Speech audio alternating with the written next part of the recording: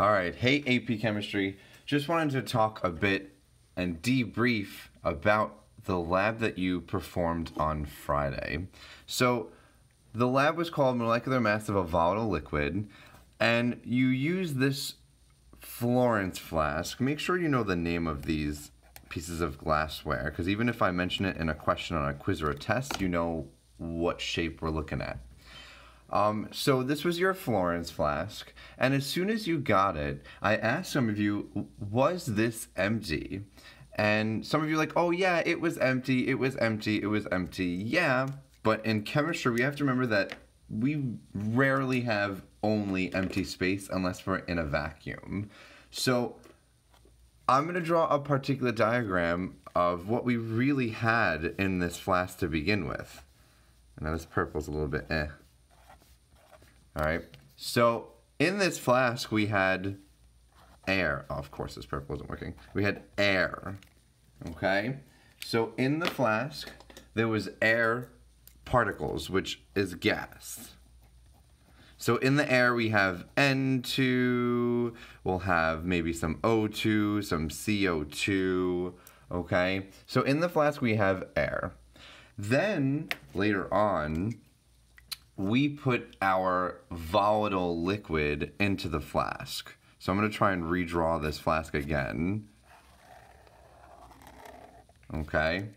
And so I'm going to draw the air particles in there. Nope, I'm going to have to use a different color. The air particles in there. And let's say red is going to be our volatile liquid. So I'll draw like a little splooshy thing, and I'll draw particles of liquid close together. Okay? So this is our volatile liquid. And this is our air. Okay? Now, I asked you and kind of proposed that since this flask is somewhat closed, because on the top we had foil with a little pinhole, so if I have this and I put like, I just have it pretend like that's the foil on top, I propose that conservation of matter says that if this volatile liquid begins to vaporize, go directly into or go into the gas phase, that it should take up the space of the container and the mass of this liquid before. So mass of the liquid, we did say it should be equal to the mass of the gas, and that's because of COM, conservation of matter. I don't feel like writing all that out, okay? However, when we were heating it up, we really couldn't tell when all of our air had escaped and I had nothing but volatile liquid in there. Because some of you saw that there was some bubbling and boiling occurring. And we have to remember that in order for this volatile liquid in the gas phase to take up the entire space of this container, this Florence flask, it needs to push out the air molecule. So that was the real purpose for having the hole in the top of the Florence flask. So I'm going to draw it again. And this time I'm going to say, let's say we have the boiling. I'm going to draw it, and I'm going to have our air particles out, because they escaped through that pinhole. Air particles out.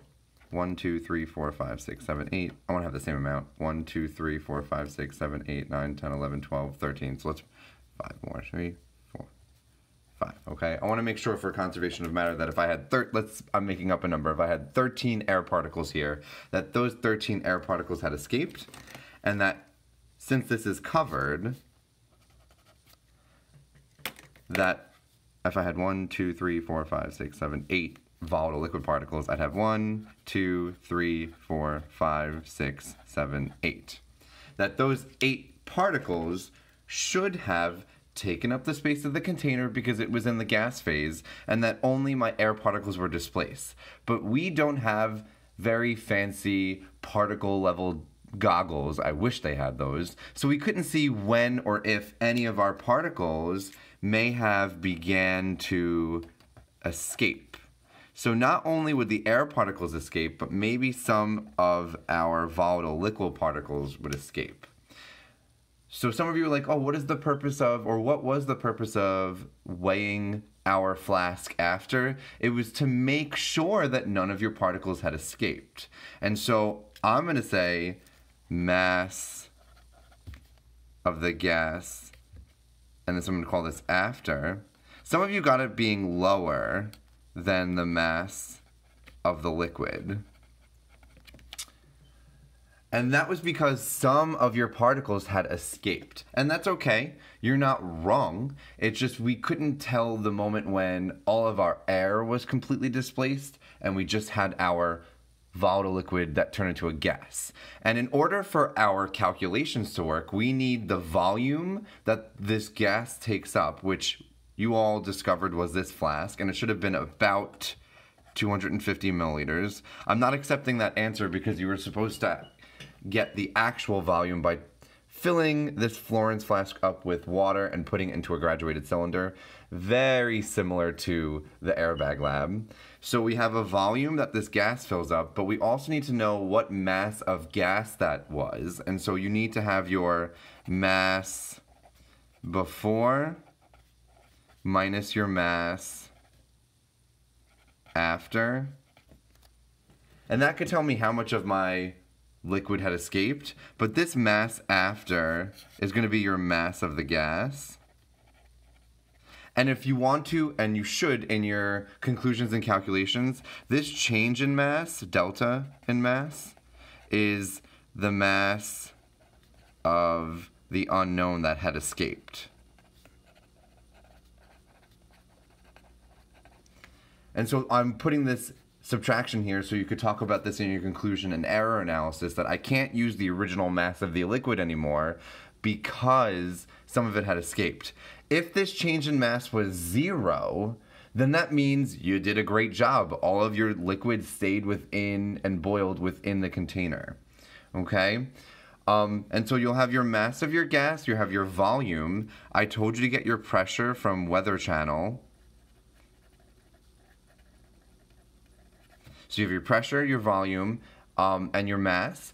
And I asked and assumed that the temperature was about 100 degrees Celsius. The temperature will be about 100 degrees Celsius, but I told some of your groups to make sure, poke it with a thermometer, and some of you were getting somewhere between 90 degrees Celsius and 120 degrees Celsius. So if you use the 100 degrees Celsius as your assumption in your calculations and your molar mass is a bit off, make sure in your conclusion and your error analysis you say, hey, we never actually got the temperature of the gas and we just assumed it was 100 because the water was boiling. And I had told some of you that your gas or your liquid boiled at some temperatures that were lower than 100, and some of you got it at higher than 100. So you should be within error when you do your calculations. And so we have the mass of the gas, the pressure, the volume, and temperature, and R is the constant. Make sure you know to use this equation, PV equals nRT. You may not realize this, but you're using the mass way later. The mass is not going into this equation. You have your pressure, your volume, and your temperature. R is a constant. You're solving for N moles. And then if I want my molar mass, and as some of you pointed out, they use M as their molar mass. Some of you thought it was molarity. If I want my molar mass, it's going to be equal to my mass divided by my moles. So that's my mass in grams divided by my moles N that I solve for there. Okay? And that is how you're looking at this lab. If some of you did not get the mass of the gas after, you're going to have a large amount of error. Your molar mass may be off by like a factor of 10. Make sure you include that in your conclusion and error analysis. Another thing that we will be looking at that you have to understand is if I had two gases in this flask, what are the sum of the pressures equal to? Okay, and that's our next question and where we're going to go on our next class, but you need to know what the sum of the individual pressures of the gases equals. okay? And that you're gonna find in the sections that you were supposed to outline. Okay, so I hope this little debrief about what happened to your flask and mass and how we do calculations was helpful. Make sure you use this and zoom in and figure out how to do your calculations based off of this video, and I will probably not use too much class time to explain this as well, and I will direct you to this video. All right, hope this was helpful.